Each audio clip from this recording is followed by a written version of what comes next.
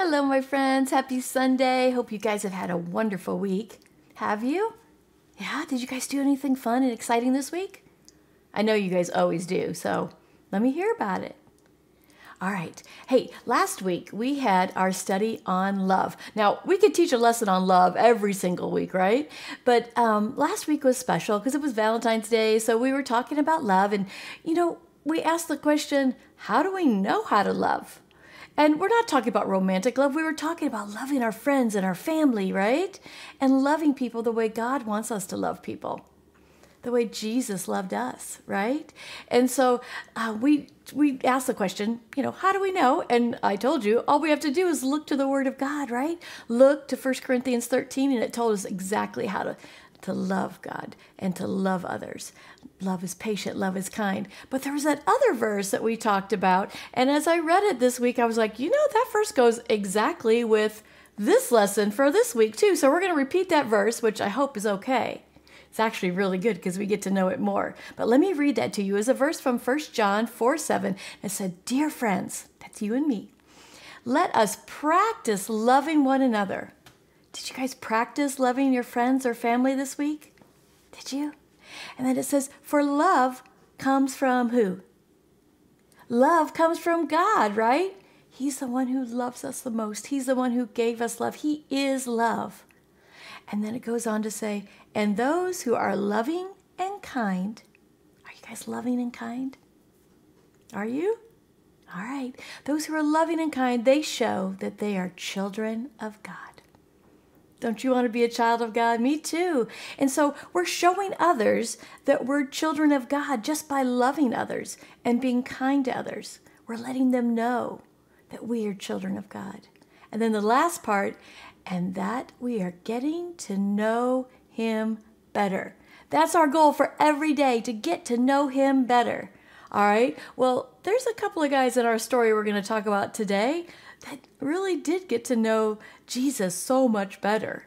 All right. So let's talk about them. They're called disciples. Do you guys remember talking about disciples way back last year at Easter? We're almost ready to start talking about them again, but we have been, even through these miracles, we've been talking about some of the disciples, haven't we? And what's it mean to be a disciple? Guys, remember? It's a follower. Those who love and follow Jesus are His disciples. So, any disciples in the room? Yeah, me too. All right, you and me, we're disciples because we love and we're following Jesus. So here we are. We're going to study out of our Child Story Bible by Catherine Voss, the one I love so much. And let me read this story to you. It's called Glory on the Mountain. All right. 3 of Jesus' disciples seemed to be nearer to Him than all the others. Wow. Wouldn't you want to be one of the disciples that was so near to Jesus? Yeah, me too. All right. Peter was one of these 3. It was he, you remember, who trusted Jesus enough to try to walk on water. Do you guys remember that miracle we talked about just a few weeks ago? Right. Peter, he looked out and he saw Jesus coming across the water and he said, "Jesus, just tell me to come and I will." And Jesus said, "Come." And he stepped out on the water and he did it. He was walking on water because of his great faith in Jesus. Until he got into his own head, right? He started thinking about, but wait, I'm only human and look at those waves. And he started to go under. But then Jesus said, He reached out to him and he got him and he brought him back in the ship safely, right? All the things we could do if we had great faith. So Peter, he was very close to Jesus. Let's see. It was Peter who said, "Thou art the Christ, the Son of the living God." That's right. That's what we should all be, believing that Jesus is the Son of God. Jesus is the living Son of God. All right. John, there's another disciple. He too was very close to Jesus. He seemed to love and understand Jesus better than any of the others. Wow. Could you imagine being called the one who loved and understood Jesus? That's pretty special, right? How do we love Him? Spend time with Him, right? That's what John was doing. The Bible calls him the beloved disciple. John wrote part of the Bible that tells us about Jesus. It's called the Gospel according to John. All right? So there's a book in the Bible written by this same disciple, John, who loved Jesus so very much. This book of the Bible, the Gospel according to John, is so full of love to Jesus that many people like it better than any other part of the Bible. Wow, it's a precious book of the Bible. Have your mom read part of that to you today. All right. There were many other times when Jesus kept these three close to him. Oh, James. I almost forgot about poor James. James was the brother of John, and he was the third disciple who was closest to Jesus. And so all the disciples loved him and were close, but Peter, James, and John, they were the ones that were really close. And we're going to see, even in our next study, when we start studying Easter, we're going to see that Peter, James, and John have a couple other times when they are special and they get drawn out to be close with Jesus. All right, let's go on with our story, though. One day, Jesus took Peter, James, and John with him up on a very high mountain. So they went off. They were separate and went together. They were there going to see some very strange and holy things. I wonder what that could be. While they were there on the mountain, a change came over Jesus. His face shone as bright as the sun. And his clothes had become dazzling white, like the new fallen snow. Do you remember that snow we had just a few weeks ago? Do you remember how bright and white it was in the sunshine? So think of Jesus' face, just sun, just like the bright sun shining so bright, and his clothes so bright and white. There was heavenly majesty on his face. Moses and Elijah came down from heaven to talk to him. So you guys remember talking about Moses a lot, right? But that was years and years and years before Jesus was walking on earth, right? So he'd been up in heaven and he came down from heaven to talk to Jesus. While Peter, James, and John watched in amazement, a bright cloud covered the whole heavenly group. Out of the cloud came the voice of God himself. And this is what he said. "This is my beloved Son, in whom I am well pleased. Listen to him." All right, so here's God saying, here's the Son that I love so much. Listen to him. God wants the best for us, and he knows the best for us is to listen and follow Jesus. All right, so here he is saying, here's my Son. I love him so much. Listen to him. I love you, so I'm telling you, listen to him. If Peter, James, and John had any doubt whether Jesus was really the Son of God, they could doubt no longer. There's no way they could doubt when they heard God's voice and they saw Jesus shining as bright as the sun. They saw him clothed with heavenly glory. They heard God the Father speaking from heaven, saying, "This is my Son. I love him. Listen to him." The three disciples fell down on their faces and worshiped Jesus, as they should, right? If we are in the presence of Jesus, we fall down and worship.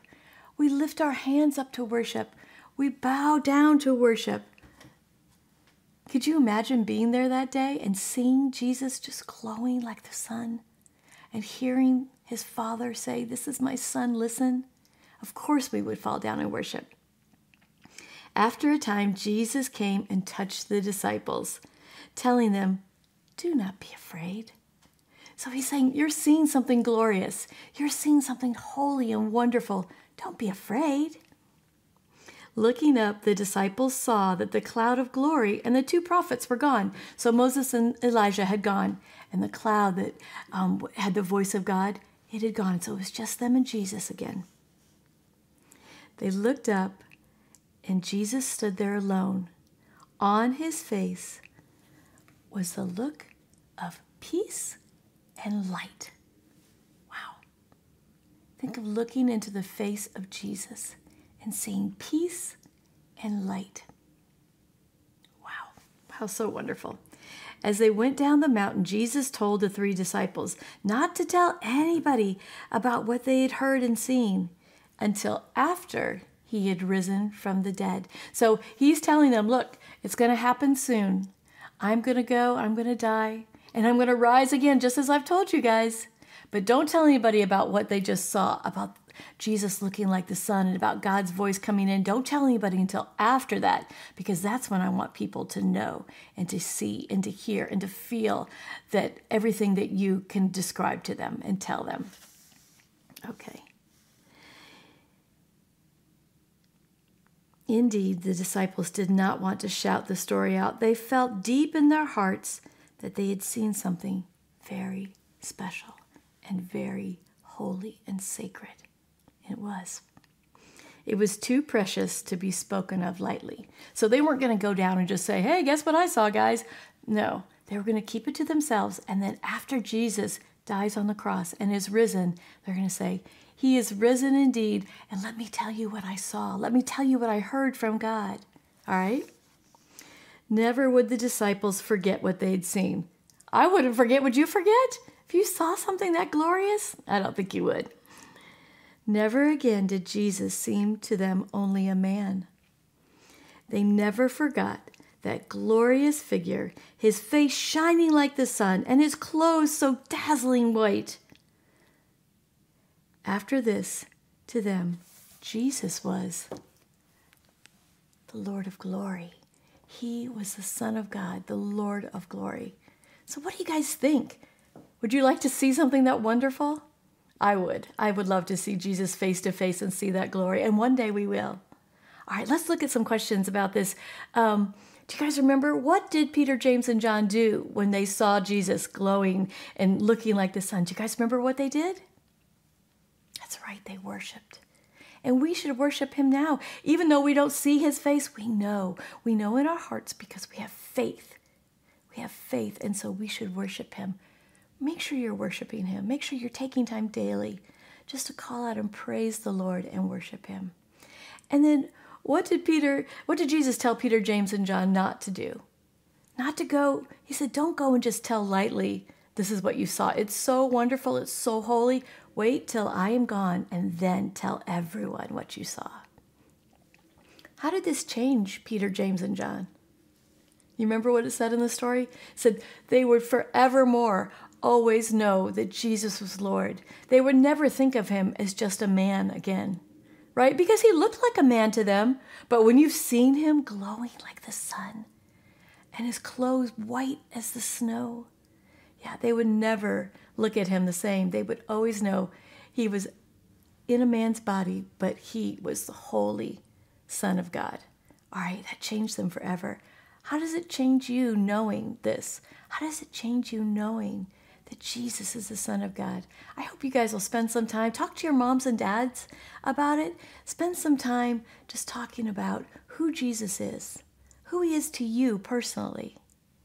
And guys, I know that you are going to spend some time worshiping God, knowing that he loves you. Remember, God loves you so much that he sent his Son. And as we get closer and closer to Easter, we're going to spend more time just talking about the wonder, the most beautiful miracle of all, that Jesus died and rose again, and that he did that for you and for me because he loves you so much, and I love you so much, and I will see you next week. Bye, guys.